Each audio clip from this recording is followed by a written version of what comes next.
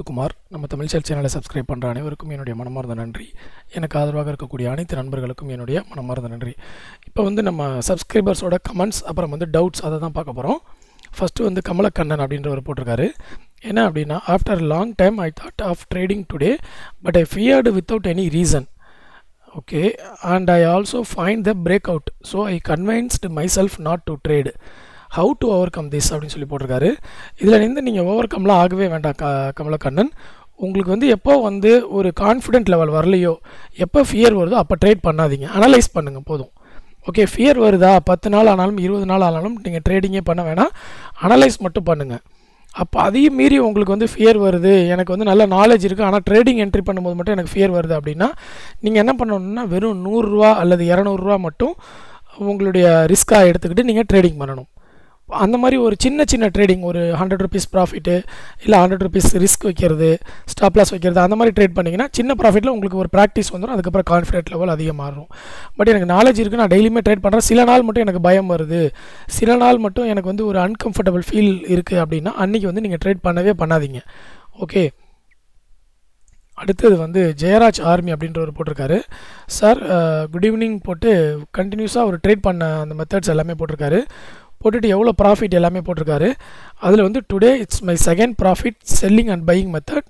ரொம்ப நன்றி அப்படின்னு போட்டிருக்காரு. வாழ்க வளமுடன், எல்லாம் உங்கள் அருளால் தான், வெரி வெரி தேங்க்ஸ் ப்ரோ அப்படின்னு போட்டிருக்காரு. ரொம்ப நன்றி சார். நீங்கள் இப்போது இந்த ஷேர் பண்ணியிருக்கீங்க பார்த்தீங்களா, இந்த விஷயம் ஒரு நல்ல விஷயம். நான் எல்லாரையுமே இப்படி தான் ஷேர் பண்ண சொல்கிறேன். இன்னும் சில பேர் வெறும் ப்ராஃபிட் மட்டும் போடுறீங்க. ஸோ வெறும் ப்ராஃபிட் மட்டும் போடுறதுனால அது யாருக்கும் உபயோகம் இருக்காது. அதனால் நீங்கள் என்ன டைமுக்கு என்ட்ரி ஆனீங்க, என்ன ப்ரைஸ்க்கு என்ட்ரி ஆனீங்க, எவ்வளோ ப்ராஃபிட் வந்துச்சு, இப்போ ஒரு போட்டிருக்காரு பாருங்கள், 5 minutes and 1 minute candle sticks break out. So இந்த மாதிரி டீட்டெயிலாக நீங்கள் போட்டிங்கன்னா அது மற்றவங்களுக்கு உபயோகமாக இருக்கும். ரொம்ப நன்றி ஜெயராஜ். அடுத்த ஏதோ ஒரு டவுட் கேட்டிருக்காரு. இப்போ ஒரு ஸ்டாக் அப் ட்ரெண்டில் இருக்கும்போது பை பண்ணி ப்ராஃபிட் வந்த உடனே செல் பண்ணுறோம்ல, அதே மாதிரி நம்ம ஒரு ஸ்டாக்கை டவுன் ட்ரெண்டில் இருக்கும்போது செல்லிங்கில் கிளிக் பண்ணி ஒரு ஸ்டாக் 100க்கு செல் பண்ணுறோம், பின்ன அந்த ஸ்டாக்கை 99, 98, 97க்கு வரும்போது பை ஆர்டர் போட்டு பை பண்ணுறோம். இப்படித்தான் பண்ணணும். இது ஸ்டாப் லாஸ் அல்லது டிஎஸ்எல் யூஸ் பண்ணி ப்ராஃபிட் பார்க்கலாம். ரொம்ப நல்ல விஷயம் ஜெயராஜ். ஆக்சுவலாக இந்த பச்சு சரண் அப்படின்ற ஒரு கேட்ட கேள்விக்கு ஒரு ஆன்சர் பண்ணியிருக்காரு. நிறைய பேர் இந்த மாதிரி சின்ன விஷயத்தை கொஸ்டின் கேட்டாங்கன்னா உங்களுக்கு தெரிஞ்சிருந்ததுன்னா கண்டிப்பாக ஆன்சர் பண்ணுங்கள். ஓகே, இது ஒரு நல்ல விஷயம். ரொம்ப நன்றி ஜெயராஜ் ஆர்மி. அடுத்தது வின்சரா அப்படின்றவங்க போட்டிருக்காங்க. ஸ்டாக் மைண்ட் ட்ரீ, பையிங் 1120 கால் ஆப்ஷனில் பை பண்ணியிருக்காங்க, டைமிங்கோடு போட்டிருக்காங்க. அடுத்த நாள் செல்லிங் ப்ரைஸ், அடுத்த நாள் கூட இல்லை, ஒரு 4 நாளைக்கு அப்புறம் 3 நாளைக்கு அப்புறம் செல்லிங் பண்ணியிருக்காங்க. Profit 9600. Okay, strategy it duchess new high on Friday, so I expect it will move 30 rupees more. It happened today. Thanks Muthu bro. Nowadays I am making big profits through your videos. In last 7 trading session I made 80k profits. Thank you so much bro அப்படின்னு போட்டிருக்காரு. ரொம்ப நன்றி brother. இன்னும் நீங்கள் நிறைய பணம் சம்பாதிக்க என்னுடைய மனமார்ந்த வாழ்த்துக்கள். இது நீங்கள் வேறு எதுவும் ஸ்ட்ராட்டஜி யூஸ் பண்ணிங்களா, வேறு ஏதாவது டெக்னிக்கலாக ஏதாவது யூஸ் பண்ணிங்களா அப்படின்றதையும் போட்டிங்கன்னா நல்லாயிருக்கும். ஓகே, அடுத்தது கௌதம் அசோக் அப்படின்றவர் போட்டிருக்காரு. Bro today makeup profit of 1300 in Adani Power. I have watched this stock for about 2 months and I invest very small amount. இந்த மாதிரி 2 monthsலாம் நீங்கள் வாட்ச் பண்ணிங்கன்னா நல்ல விஷயம் கௌதம். எல்லா சப்ஸ்கிரைபருமே இப்போ ஒரு ஸ்டாக் எடுத்துகிட்டு ஒரு 1 month இல்லை ஒரு 45 days அந்த மாதிரிலாம் நீங்கள் வாட்ச் பண்ணிங்கன்னா அந்த ஸ்டாக்கு கூடயே நீங்கள் ட்ராவல் பண்ண ஆரம்பிச்சிருவீங்க. ஸோ அந்த ஸ்டாக் எப்படி ரியாக்ட் பண்ணும் அப்படின்றத ஈஸியாக உங்களால் ஃபைண்ட் அவுட் பண்ண முடியும். ஆனால் டெய்லி அந்த ஸ்டாக்கை நீங்கள் வாட்ச் பண்ணியிருக்கணும். Okay, so small profit today. I made this profit. I follow only pivot point from starting. Feeling happy and sharing my happy with you bro அப்படின்னு போட்டிருக்காரு. கண்டிப்பாக எனக்கும் மனமார்ந்த நன்றி. எனக்கும் ஹாப்பியாக தான் இருக்குது கௌதம் அசோக். இன்னும் நிறைய பணம் சம்பாதிக்க என்னுடைய மனமார்ந்த வாழ்த்துக்கள். இது ஒரு நல்ல விஷயங்க. ஒரு 3 ஸ்டாக் 4 ஸ்டாக் எடுத்துக்கிட்டு கண்டினியூஸாக 2-3 months அதை ஃபாலோ பண்ணணும். நீங்கள் அந்த ஸ்டாக்கில் ட்ரேட் பண்ணுறீங்களோ இல்லையோ அந்த ஸ்டாக்கை ஃபாலோ பண்ணணும். அப்படி பண்ணிங்கன்னா அதோட கேரக்டர், அதோட அந்த எப்படி சொல்கிறது, அது எப்படி மூவ்மெண்ட் இருக்குன்றதெல்லாம் நீங்கள் ஈஸியாக ஐடென்டிஃபை பண்ண முடியும். அடுத்தது விஜயகுமார் பெருமாள் போட்டிருக்காரு. ஹாய் அண்ணா, டுடே ஜேபி அசோசியேட்ஸ் 12,000 ஒன்லி 12,000 போட்டிருக்காரு. 11.95க்கு பை பண்ண டெலிவரியில் இன்ட்ராடேயில் பை பண்ண கொஞ்சம் பயமாக இருக்குது ப்ரோ அப்படின்னு போட்டிருக்காரு. பயமாக இருந்தால் பண்ணாதீங்க, அவ்வளோதான், ஒரே ஆன்சர் தான். பயமாக பண்ணாதீங்க. கான்ஃபிடென்ட் லெவல் இல்லையா பண்ணாதீங்க. அன்கம்ஃபர்டபுளாக ஃபீல் பண்ணுறீங்களா, எனக்கு ஏதோ தலைவலிக்கிற மாதிரி இருக்குது, ட்ரேடிங் பண்ணலாமா வேணாமா டவுட்டாக இருக்குது, ஆனால் எனக்கு நாலேஜ் இருக்குது, இன்றைக்கி நல்ல ஆப்பர்ச்சுனிட்டி இருக்கும், கொஞ்சம் வேலை இருக்குது அப்படிலாம் யோசிச்சிங்கன்னா பண்ணவே பண்ணாதீங்க ட்ரேடிங். ஓகே, ஸ்டாக் மார்க்கெட்டை வாட்ச் மட்டும் பண்ணுங்கள். அப்புறம் இந்த ஜேபி அசோசியேட்ஸ் பற்றி என்கிட்ட நிறைய பேர் கேட்டிருந்தாங்க. நான் நல்ல ஸ்டாக்குன்னு சொல்லியிருந்தீங்களே சார், இப்போ வந்து அது இறங்கிட்டே இருக்குது, என்ன இருக்குது? அதேமாதிரி ஜுன்ஜுன்வாலா வந்து இதை வாங்கி ஹோல்டு பண்ணி வச்சுருந்தாரு, ஸோ அவர் வாங்கினனால ஏறுமா அப்படின்னு சொல்லிட்டு நான் அந்த ஜுன்ஜுன்வாலா பற்றி ஒரு வீடியோ போடும்போதே சொல்லியிருந்தேன். அவங்க வந்து என்ன மனசில் வச்சுக்கிட்டு வாங்கினாங்கன்னு நமக்கு தெரியாது. அவர் வந்து 8 வருஷத்துக்கு அந்த ஸ்டாக்கை ஹோல்டு பண்ணி வச்சுக்குவார், புரியுதுங்களா? அதை வந்து நம்ம ஐடென்டிஃபை பண்ண முடியாது. அவர் வாங்கினோடனே அந்த ஸ்டாக் இறங்குது, ஸோ இது கேம்பிளிங்கா அப்படின்னு நிறைய பேர் கேட்டாங்க. அப்படிலாம் கிடையாதுங்க. அவர் வாங்கினாருன்னா அதை வந்து நம்மளோட டேட்டாவை நம்ம தான் போய் பார்த்தோம். அவர் ஒன்றும் இன்ஃபர்மேஷன் மீடியாவை கூப்பிட்டு நான் இந்த ஸ்டாக் வாங்கியிருக்கேன் அவர் இன்ஃபர்மேஷன் கொடுக்கல. நம்ம தான் அவரோட டேட்டாவை எடுத்து பார்க்குறோம். ஓகே, அவரோட டேட்டா வந்து ரிலீஸ் ஆகிருக்கு, அந்த டேட்டாவை எடுத்து போட்டிருக்காங்க, அவர் வாங்கியிருக்காருன்னு சொல்லி நம்ம பார்த்து தெரிஞ்சுக்கிறோமே தவிர அவர் அதை ப்ரமோட் பண்ண கிடையாது. ஓகே, ரெண்டாவது அவருடைய எண்ணம் என்னன்னு நமக்கு தெரியாது. அவர் எத்தனை வருஷத்துக்கு இதை ஹோல்டு பண்ண போகிறாருன்றது தெரியாது. மேபி அவருக்கும் வந்து லாஸ்லாம் அவரும் ஃபேஸ் பண்ணுவார். அவரும் வந்து ஏறும் அப்படின்னு நினச்சி வாங்கிட்டு இறங்குச்சுன்னா அவரும் லாஸ் பண்ணுற ஸ்டாக்ஸ்லாம் கண்டிப்பாக இருக்குது, இல்லாமல் கிடையாது. அதனால் அவரோட பாயிண்ட் ஆஃப் வியூவை மட்டுமே நம்ம பார்க்கக்கூடாது. ஜுன்ஜுன்வாலா வந்து வாங்கிட்டார் அதுக்கப்புறம் ஸ்டாக் இறங்குது, அவர் வாங்கிட்டார் அதுக்கப்புறம் ஏறுது அப்படின்றத பார்க்கக்கூடாது. அது ஒரு ரெஃபரன்ஸ் தான் நமக்கு. ஓகே, அது ஒரு ரெஃபரன்ஸ் பாயிண்ட்டாக எடுத்துக்கிட்டு நம்ம வந்து ஃபர்தராக அதை ரிசர்ச் பண்ணி அனலைஸ் பண்ண ஆரம்பிக்கணும். ஸோ ஜேபி அசோசியேட்ஸ் வந்து ஒரு மிகப்பெரிய குட் நியூஸ் வந்து அந்த ஸ்டாக் பின்னாடி ஒளிஞ்சிக்கிட்டு இருக்கு. அதுக்கான பலன் எப்போ கிடைக்க போகுதுன்றது தான் தெரியல. ஓகே, இன்னும் 18,000 பில்டிங்கை வந்து 18,000 வீடுகளை வந்து அவங்க ஹேண்ட் ஓவர் பண்ணி ஆகணும். கட்ட ஆரம்பிச்சிட்டாங்க. அதுக்கு பணம் பாதி கிட்டத்தட்ட ஒரு 25% 30% பணமும் கலெக்ட் பண்ணியாச்சு. அந்த வீட்டை வந்து அவங்க திருப்பியும் டெலிவரி பண்ணி தான் ஆகணும். ஸோ டெலிவரி பண்ணும்போது ஃபுல் பேமெண்ட் அவங்களுக்கு கிடைக்கும். அதனால் அவங்க வந்து கண்டிப்பாக அந்த கம்பெனி ஏறும் அப்படின்ற ஒரு எக்ஸ்பெக்டேஷனில் தான் எல்லாருமே இன்வெஸ்ட் பண்ணியிருக்காங்க. ஆனால் அந்த டைம் எப்போ வரப்போகுதுன்றது தான் டிலே ஆகிட்டே இருக்குது.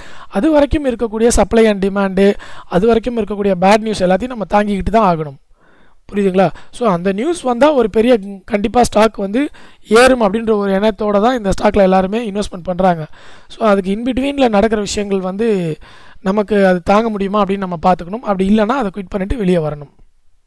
ஓகே, அடுத்தது வந்து சீமான் வீடியோஸ் அப்படின்னு போட்டிருக்காரு. எனக்கு Wipro 3000 loss by 320, target 323, stop loss 315 by 500 share அப்படின்னு போட்டிருக்காரு. சீமான், ஆக்சுவலாக விப்ரோ பற்றி நம்ம ரொம்ப நாளாகவே பார்த்துட்டு வந்துட்ருக்கோம்.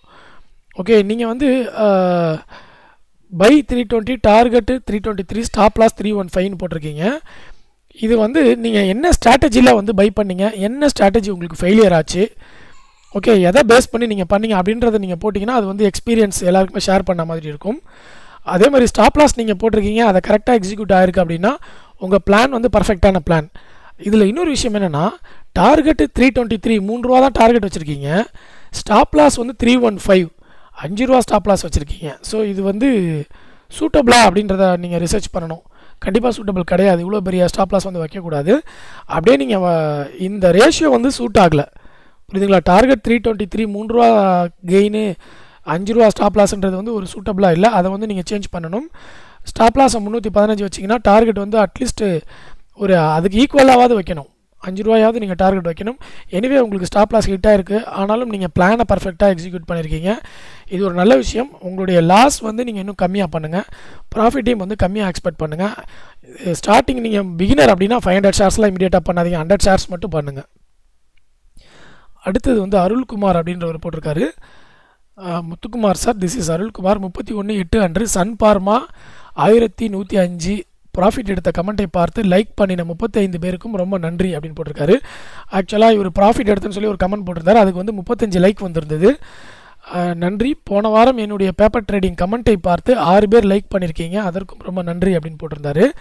ஒரு மாணவனை வகுப்பறையில் இருக்கும் மாணவர்களுக்கு முன்னிலையில் அழைத்து நல்ல மதிப்பெண் வாங்கியிருக்கிறீர்கள் என்று வகுப்பாசிரியர் பாராட்டும் போது ஏற்படும் மனநிலையை போன்றது நீங்கள் என்னுடைய கமெண்ட்டுக்கு லைக் பண்ணுறது. அதற்கு மாணவர்கள் கைத்தட்டுவது போல உள்ளது, மற்ற சப்ஸ்கிரைபர்ஸ் லைக் பண்ணுவது. ஸோ இது வந்து ஒரு நல்ல விஷயம்ங்க. இது உண்மையிலே நம்ம சப்ஸ்கிரைபர் எல்லாருமே வந்து பாராட்டணும். ஏன்னா என்கரேஜ் பண்ணுறதுல வந்து நிறைய 35 பேர் லைக் பண்ணியிருக்காங்கன்னா 35 பேர் இவரை வந்து என்கரேஜ் பண்ணியிருக்காங்கன்னு அர்த்தம். ஓகே, அடுத்தவங்களை நம்மளை என்கரேஜ் பண்ண தான் நம்மளும் ஒரு அடுத்த லெவலுக்கு வருவோம். நம்மளை என்கரேஜ் பண்ணுறதுக்கு நிறைய பேர் கிடைப்பாங்க. ஸோ அந்த லைக் பண்ண 35 பேருக்கும் வந்து என்னுடைய மனமார்ந்த நன்றிகள். அதனால் வந்து நீங்கள் போட்ட லைக் வந்து ஒருத்தருடைய எண்ணத்தை எப்படி மாற்றிருக்கு பாருங்கள். அருள்குமார் அப்படின்ற ஒரு சப்ஸ்கிரைபரோட மென்டாலிட்டியை எப்படி ஹாப்பியாக வச்சுருக்கு பாருங்கள். நீங்கள் போட்டிருக்க ஒரு small like, okay, like button நீங்கள் ப்ரெஸ் பண்ணிட்டு போயிட்டோம் நம்ம. ஆனால் அது 35 பேர் அந்த மாதிரி லைக் பண்ணியிருக்காங்க. அதில் வந்து இவர் எவ்வளோ ஃபீல் பண்ணியிருக்காரு பாருங்கள். ஒரு மாணவனை வகுப்பறையில் இருக்கும் மாணவர்கள் முன்னிலையில் அழைத்து நல்ல மதிப்பெண் வாங்கியிருக்கிறீர்கள் என்று வகுப்பாசிரியர் பாராட்டும் போது ஏற்படும் மனநிலையை போன்றது நீங்கள் என்னுடைய கமெண்ட்டுக்கு லைக் பண்ணுறது. அதற்கு மாணவர்கள் கைத்தட்டுவது போல் உள்ளதை மற்ற சப்ஸ்கிரைபர் லைக் பண்ணுவதுன்றது ரொம்ப உணர்வுபூர்வமாக போட்டிருக்காரு. ரொம்ப நன்றி அருள்குமார். ஸோ சப்ஸ்கிரைப் பண்ண இதுக்கு லைக் பண்ண எல்லாருக்குமே வந்து என்னுடைய மனமார்ந்த நன்றி. அதே மாதிரி அவருடைய ட்ரேடோட ஸ்ட்ராட்டஜி போட்டிருக்காரு. Daily break out strategy, support வந்து சூப்பர் ட்ரெண்ட் ப்ளஸ் MACD போட்டிருக்காரு. டெய்லி பிரேக் அவுட் வந்து நல்ல ஸ்ட்ராட்டஜிங்க, அதை எல்லாருமே வந்து டெய்லியுமே செக் பண்ணணும். அடுத்து வந்து இந்த சன் பார்மா ஸ்டாக்கில் கடைசி 8 நாட்கள் அப் அண்ட் டவுன் 17 ரூபா போட்டிருக்காரு. நான் என்ட்ரி ஆகும்போது ₹6 மூமெண்ட் இருந்தது. அதனால் என்னுடைய minimum profit target ₹6, 668 target meet தென் எக்ஸிட்னு போட்டிருக்காரு. நோட் அப்படின்னு போட்டு, முத்து சார் நீங்கள் சொன்னீங்க மினிமம் ப்ராஃபிட்டில் வெளியே வர சொன்னீங்க, அதனால் சந்தோஷமாக வெளியே வந்துட்டேன், நன்றிகள் கூடி முத்து சார். திஸ் ப்ராஃபிட் இஸ் யுவர்ஸ்னு போட்டிருக்காரு. ரொம்ப நன்றி அருள்குமார். நீங்கள் இன்னும் நிறைய பணம் சம்பாதிக்க மனமார்ந்த வாழ்த்துக்கள். நீங்களும் வந்து எல்லாரையுமே என்கரேஜ் பண்ணுங்கள். நீங்களும் வந்து புதுசாக வரவங்களுக்கு வந்து ஆன்சர் பண்ணுங்கள் அருள்குமார். ரொம்ப நன்றி. அடுத்தது சரவணன் பி அப்படின்றவர் போட்டிருக்காரு. Infosys is not actually down, it is up ₹16 currently. Today is the bonus issue, so it has gone half of its original. Yesterday LTP price 430, 1430. Even I got scared when I saw huge loss in portfolio. Then I came to know it is because of bonus, and people who are holding Infosys shares, you will get the bonus shares in 7 to 15 days அப்படின்னு போட்டிருக்காரு சரவணன். ஆக்சுவலாக நிறைய பேர் வந்து இன்னும் கன்ஃபியூஷனில் தாங்க இருக்காங்க அந்த போனஸ் இஷ்யூவை பற்றி.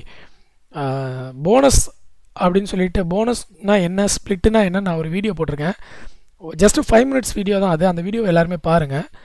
போனஸ்னால் என்னன்னு புரியும் உங்களுக்கு.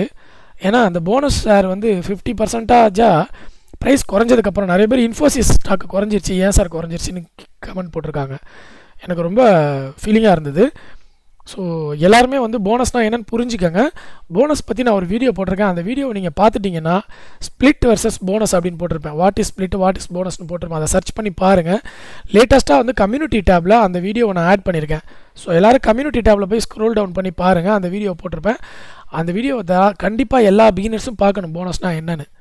ஓகே, அப்படி இல்லை எனக்கு 100 தடவை போடுங்கன்னா நான் இன்னொரு வீடியோவில் போட்டுடுறேன். ஓகே, அடுத்து லக்ஷ்மண் மகாலிங்கம் போட்டிருக்காரு. Sir bonus means price of ஆகிடுச்சு, ஒன் ஸ்டாக் என்ன ப்ரைஸோ அதே ஸ்டாக் 2 வாங்கலாம் சேம் அமௌண்ட்டுக்கு. இதில் நமக்கு பெரிய பெனிஃபிட் இல்லையே சார், கொஞ்சம் சொல்ல முடியுமா அப்படின்னு கேட்டிருக்காரு. ஆக்சுவலாக 2 ஸ்டாக் இதில் நமக்கு என்ன பெனிஃபிட் அப்படின்னு பார்த்தீங்கன்னா, இனிமேல் என்ட்ரி ஆகிறவங்களுக்கு என்ன பெனிஃபிட்னா, இன்ஃபோசிஸோட ஷேர் விலை நமக்கு குறைஞ்சிருக்கு, அதனால் நம்ம நிறைய ஷேர் வாங்கலாம். அது ஒரு பெனிஃபிட் நமக்கு. 1400 இருக்கிற ஷேர் வந்து 700 இருக்குது, இன்ஃபோசிஸ் ஷேர் வந்து 700 கிடைக்குதுன்னா நமக்கு பெனிஃபிட் ஒன்று. ரெண்டாவது, ஆல்ரெடி வச்சுருக்கவங்களுக்கு இது ஸ்ப்ளிட் ஆகி போனஸ் ஆகி ஒரு ஸ்டாக்குக்கு இன்னொரு ஸ்டாக் கொடுக்குறாங்க. அது வந்து மார்க்கெட் வேல்யூ குறையுமே தவிர ஃபேஸ் வேல்யூ குறையாது. ஃபேஸ் வேல்யூவை பொறுத்து தான் அவங்களுக்கு டிவிடெண்ட் கிடைக்கும். அப்போது ஆல்ரெடி இருக்கக்கூடிய இன்வெஸ்டர் எல்லாருக்குமே இது நல்ல ஒரு லாபம், புரியுதுங்களா? அதனால் இனிமேல் இறங்குறவங்களுக்கு வந்து இது லாபம்லாம் வந்து பெருசாக கிடையாது. ஆனால் ப்ரைஸ் வந்து நமக்கு கொஞ்சம் நல்ல ப்ரைஸில் கிடைக்கிது, அவ்வளோதான்.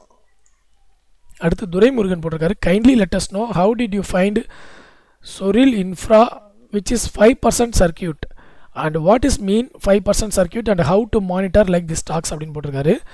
துரைமுருகன், F&Oவில் இல்லாத ஸ்டாக்ஸ் எல்லாமே 5% சர்க்கியூட்குள்ளே தான் வரும். 5% சர்க்கியூட் அப்படின்னா என்னென்னு பார்த்தீங்கன்னா, ஒரு நாளைக்கு ஒரு ஸ்டாக்கு 5%க்கு மேலே ஏறக்கூடாது, 5%க்கு கீழே இறங்கக்கூடாது. இது வந்து ஃபியூச்சர்ஸ் அண்ட் ஆப்ஷன்ஸில் எந்த ஸ்டாக்லாம் லிஸ்ட் ஆகலையோ அந்த ஸ்டாக்குக்கு எல்லாத்துக்கும் பொருந்தும், புரியுதுங்களா? ஸோ அப்போது இந்த ஸ்டாக்ஸில் வந்து சில ஸ்டாக் வந்து நீங்கள் ஃபியூச்சர்ஸ் அண்ட் ஆப்ஷன்ஸில் இல்லாத ஸ்டாக்ஸை ஈக்விட்டி நீங்கள் ஒரு 1000 ஈக்விட்டி வாங்குறீங்கன்னா ஒரு 5% இறங்கிருச்சுன்னு வச்சுக்கோங்களேன், அதுக்கப்புறம் அது இறங்காது, பயப்பட வேணாம், அடுத்த நாள் தான் அது ஓப்பன் ஆகும். ஸோ அப்போ அது வந்து ஒரு ப்ரொடெக்ஷன் கொடுக்கறதுக்காகவும் அந்த மாதிரி ஒரு ஆப்ஷனை வந்து வச்சுருக்காங்க, இன்வெஸ்டர்ஸை ப்ரொடெக்ட் பண்ணுறதுக்காகவும் ட்ரேடர்ஸை ப்ரொடெக்ட் பண்ணுறதுக்காகவும். ஓகே, ஸோ இந்த சர்க்கியூட் வந்து எல்லா ஸ்டாக்குக்கும் வந்து பொருந்தாது, F&O ஸ்டாக்ஸ் இருக்கிறதுக்கு கண்டிப்பாக பொருந்தாது. ஓகே, அதை மட்டும் அனலைஸ் பண்ணிக்கோங்க. F&Oவில் லிஸ்ட் ஆகாத ஸ்டாக் எல்லாத்துக்கும் பொருந்தும். உங்களுக்கு ஓரளவுக்கு புரிஞ்சிருக்கும்னு நினைக்கிறேன் துரைமுருகன். அடுத்து வந்து சுவாமிநாதன் ராஜேந்திரன் போட்டிருக்காரு. Today I traded with $1 lot USD INR mat 335 profit while trading no fear about sudden spikes and trend reverse very கூலாக ட்ரேட் பண்ணலாம் அப்படின்னு போட்டிருக்காரு. ஆக்சுவலாக கரன்சி ட்ரேடிங்காக இவர் வந்து நம்ம ஒரு ஓட்டிங் சிஸ்டம் நடத்தியிருந்தோம். அதில் வந்து இவர் போட்டிருக்காரு. அந்த போலில் வந்து இவர் கமெண்ட் பண்ணியிருந்தார். என்னென்னா USD INRல வந்து ஒரு லாட்டுக்கு 335 ப்ராஃபிட் பண்ணியிருக்கிறதா போட்டிருக்காரு. அதை விட இந்த கரன்சி ட்ரேடிங்க்கு முக்கியமான கமெண்ட் என்ன அப்படின்னு பார்த்தீங்கன்னா, sudden spikes and trend reverse கிடையாது இதில். அது வந்து கரன்சி ட்ரேடிங்கில் ரொம்ப நடக்காது. ஓகே, அதனால தான் அதில் வந்து ரொம்ப அருமையான விஷயம் கரன்சி ட்ரேடிங் அப்படின்னு சொல்லுவாங்க. ஸோ வெரி கூலாக ட்ரேட் பண்ணலாம்னு போட்டிருக்காரு. இது வந்து கிட்டத்தட்ட 80% இது உண்மை. வெரி கூலாக ட்ரேட் பண்ணலாம் கரன்சி ட்ரேடிங்கில். ஓகே, அதனால் எல்லோரும் கரன்சி ட்ரேடிங் பற்றி தெரிஞ்சுக்கோங்க. நார்மல் உங்களோட டிமேட் அக்கௌண்ட்லேயே என்எஸ்சிலேயே கரன்சியும் ஸ்டாக் மாதிரி கரன்சியும் இருக்குது. என்எஸ்சிலேயே இருக்குது. நீங்கள் ஸ்டாக்கை செலக்ட் பண்ணி ட்ரேட் பண்ணுறதுக்கு பதில் கரன்சியை செலக்ட் பண்ணி ட்ரேட் பண்ணலாம். அவ்வளோதான் வித்தியாசம். ஓகே, அது வந்து நான் ஒரு வீடியோ போட்டிருக்கேன். இன்னும் நிறைய வீடியோ நான் போடுறதுக்கு முயற்சி பண்ணிகிட்ருக்கேன். கண்டிப்பாக போடுறேன். ரொம்ப நன்றி சுவாமிநாதன் ராஜேந்திரன். ஸோ இந்த வீடியோ 16 நிமிஷம் ஆகிடுச்சு. ஸோ மீதி இருக்கக்கூடிய கமெண்ட்ஸ்லாம் நம்ம அடுத்த வீடியோவில் பார்க்கலாம். இந்த வீடியோவில் பயனுள்ள தகவல் கிடச்சிருந்தால் கண்டிப்பாக லைக் பட்டன் ப்ரெஸ் பண்ணுங்கள். நம்ம சேனலை சப்ஸ்கிரைப் பண்ணுங்கள். பாசிட்டிவ் கமெண்ட் எது இருந்தாலும் கொடுங்க. நன்றி, வணக்கம்.